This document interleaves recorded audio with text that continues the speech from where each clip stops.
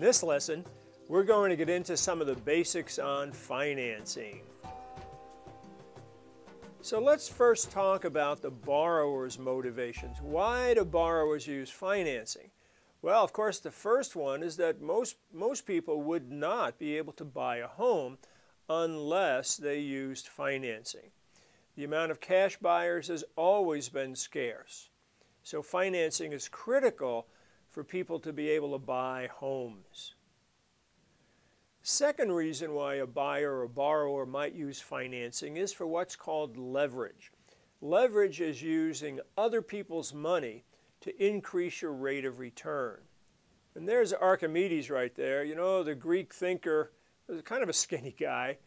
And Archimedes, if you recall, said, "Give me a lever long enough and I can lift the world." In other words, I can use less of my own strength to accomplish the same task. So here's an example. Let's say you purchased a property for $100,000, cash money, and you sold it sometime thereafter for $110,000. So you made a $10,000 profit, pretty good. But you invested $100,000, so your profit on that was 10%. Not bad. Depends upon how long you might have owned that property. So how about now using leverage where you got a $90,000 loan, a 90% loan? Well, that property still cost you $100,000, but you only put 10% down. And you sold it for $110,000, so you made the same profit of $10,000. But how much was your original investment? Only $10,000 out of your pocket, so your rate of return on your cash investment was 100%. Now I know you're going to say, well, gee whiz, you know, there's interest on the loan and so on. Well, that's true, but still your profit can be enhanced substantially by using leverage properly. Now, leverage is also a double-edged sword. If the property value went down, which did happen in 2007, 8, 9, 10, 11, etc., then leverage can be negative. So the use of leverage needs to be done wisely. Third motivation for borrowers is that interest is tax deductible. Now I'm preparing this lesson here in 2017 when there's actually talk about removing or reducing the interest deduction on home mortgages. At the present time it's not, and I'm going to go out on a limb here and say that in all likelihood it's not going to be changed or changed very much. So the interest being deductible on your federal and state income taxes actually lessens your monthly payment from an after-tax perspective. So 3 reasons why borrowers like to use financing. Number 1, to buy the home. Number 2, for leverage. Number 3, the interest is tax deductible. How about a lender? Why do lenders like to use real estate as security for loans? Well, the first reason is a relatively high yield, high rate of return, because it's thought to be a relatively safe investment, although a lot of lenders found out that that was not so true back in the 2008, 9, 10 period. But a high yield compared to what? Well, typically real estate mortgages are looked upon as being safe long-term investments, and the benchmark U.S. security that relates to mortgage interest rates is the 10-year U.S. Treasury bond. If you track that 10-year U.S. Treasury bond and how the interest rates or yields increase and decrease, what you'll see is mortgage interest rates, generally speaking, follow those increases and decreases. Also, lenders feel it's low risk with good security. That is if they make smart loans. And it's no question that back in the early 2000s, leading up to the mortgage meltdown, that lenders made a lot of stupid loans. They made loans where they didn't have to qualify the buyer, where they were called stated income no doc loans, where the buyer could state whatever income they want and they didn't require documentation. But that's pretty stupid. But if the lender makes sure the buyer is well qualified, that's a low risk loan, and real property is then going to be good security. How about you as a licensee? What's your motivation? Well, your motivation is, number one, to help this buyer get their home or help your seller sell their home. And there's a lot of personal satisfaction in so doing. Of course, you're in business, so the more you understand about financing, the more you can help those buyers and sellers, and the more transactions you can close. Let's take a few minutes and talk about the documents, the instruments dealing with financing. And the two documents we're going to talk about are the promissory note and the mortgage. Please realize when you go to closing and finance a property, the borrower is signing two documents, the promissory note and the mortgage. So, one of the questions I oftentimes ask in class is, how many of you have ever signed an unsecured promissory note? And very few people actually raise their hand. And then I tell them, well, most of you probably have, but didn't realize it, because what this is, this credit card, really is an unsecured promissory note to the credit card company. They don't call it a note, they call it an installment loan agreement or some other thing, but really what you're signing when you apply for and obtain a credit card is a promissory note. So the promissory note is the evidence of the debt. It's the IOU. It says, I owe you $1 million. And it specifies who the lender and the borrower are, the parties. It specifies the amount of the debt, $1 million. It specifies the interest rate, 4%, 20%, whatever it might be. And it specifies the payments and the pattern of payments, monthly payments of so many dollars. So that's what the promissory note contains. The note, however, is rarely, if ever, and we'll say the note is not recorded at the county recorder's office. What's recorded is the mortgage. Now in Arizona, we actually use deeds of trust or trust deeds instead of mortgages, but I'm using the term mortgage here as a very generic term. So the mortgage is the lien instrument on the property.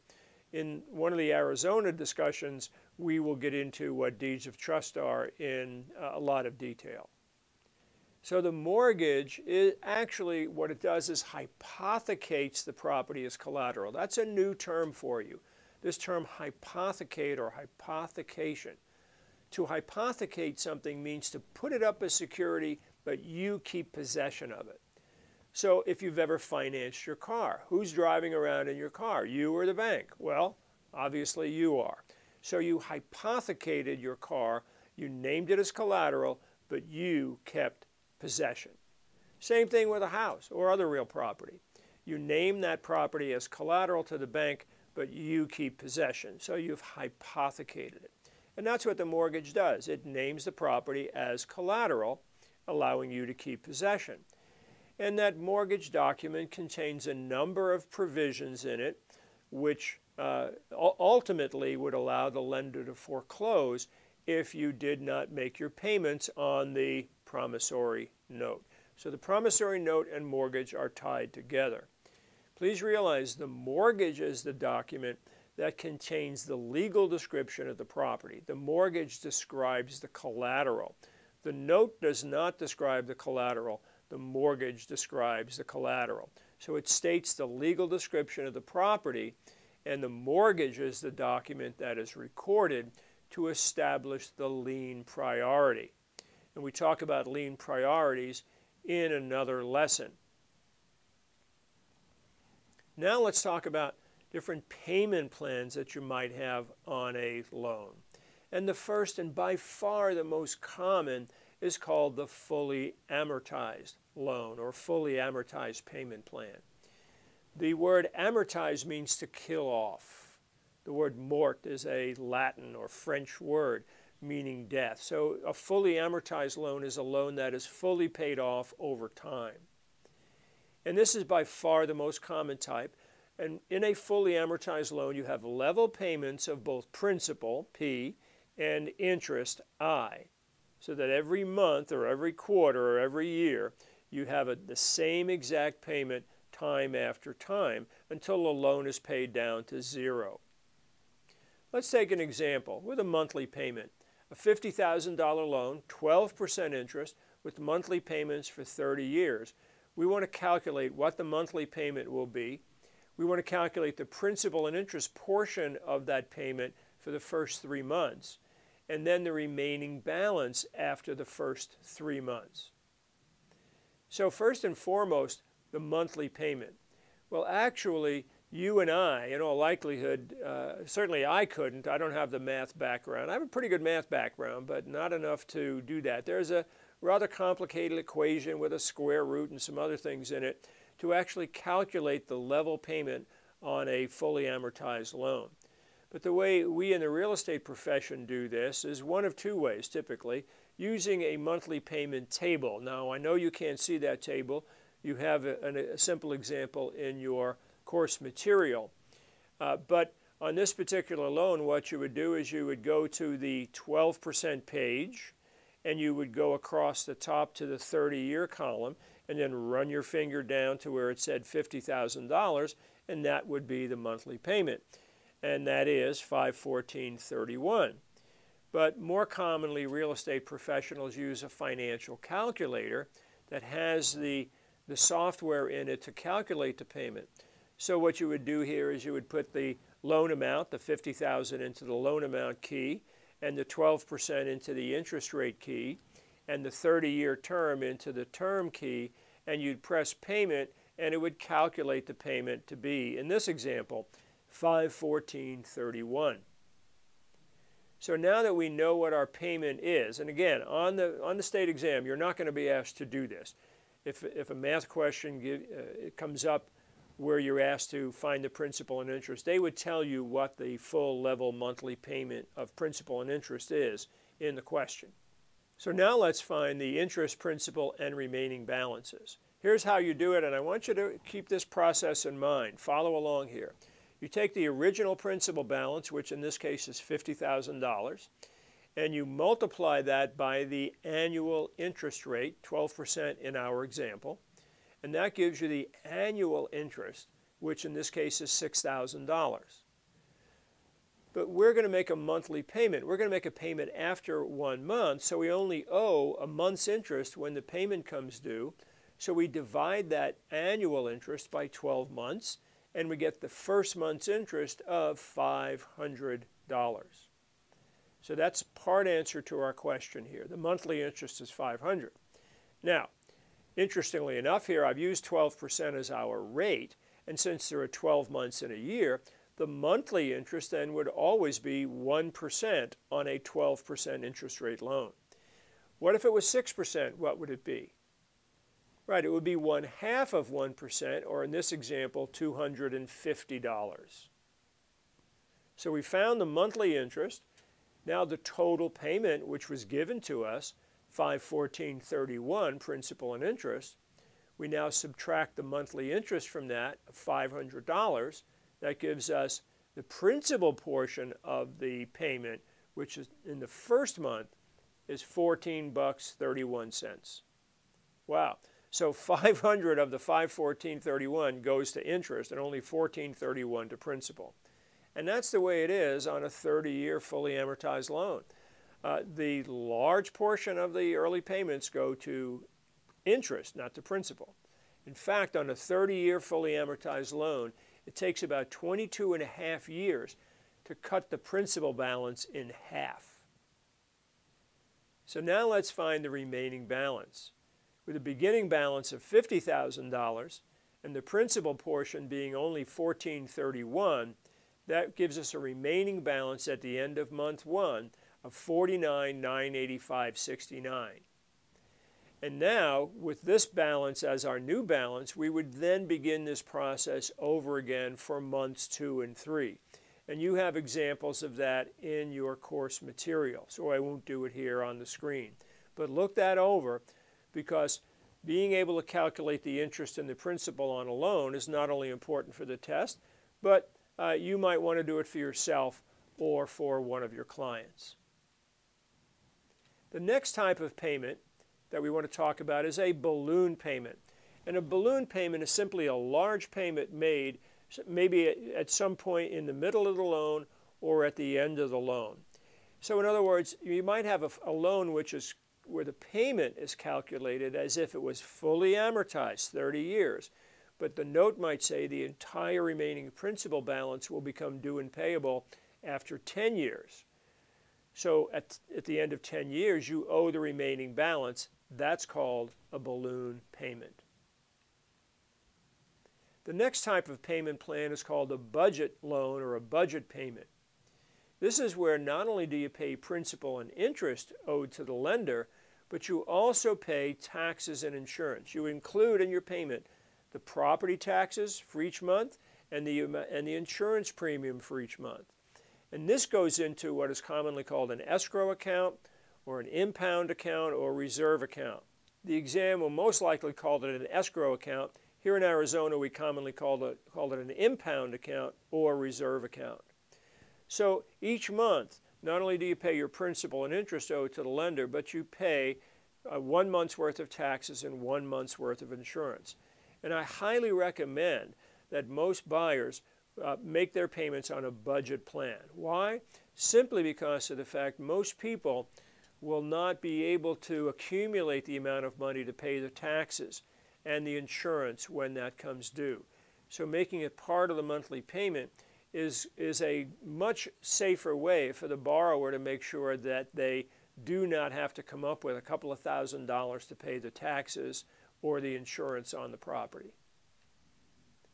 Another type of loan payment is a straight loan or an interest-only loan or what's called a term loan. A straight loan is simply one where you only make interest payments. No principal is paid down on the loan. Now, these loans are usually short-term, and in real estate, we commonly find them with construction loans. Imagine a builder building a house to be finished in a year and hopefully find a buyer for that house. The builder doesn't want to pay principal payments, so the builder will make an arrangement with the bank to pay interest-only payments on the loan and then pay the loan off when the property sells and the buyer puts on a 30-year fully amortized loan. The next one is called a negatively amortized loan or a negative amortization. And this is a loan in which actually the payments are not even sufficient to pay the amount of interest that's due. So the unpaid interest gets added to the principal, becomes principal, and the loan balance continues to increase over time. Now, these are not common today at all because interest rates have been very low. But in the 1980s, when interest rates reached 16–17%, we saw these commonly. And the way they were arranged was that every year the payment would increase. And over a 6 or 7 year period, the payment became sufficient, the monthly payment became sufficient to finally amortize that loan down and pay down the principal. Negative amortizations. Please note, the pattern of payments, in other words, the monthly payment, the amount, whether it's monthly, quarterly, etc., are always found in the promissory note, not in the mortgage document. In addition, please realize that loan payments, mortgage payments, are always made in arrears. In other words, interest is always paid in arrears. So when you make a payment on July 1st, that payment is not for the month of July, but for the month of June. You make your payment on August 1st, that payment is for the month of July, not for the month of August. So interest payments are always made in arrears on loans. So that's our basic discussion on financing. In another lesson, we're going to get into a number of the different types of loans like FHA and VA, as well as a lot of clauses that are found in loans.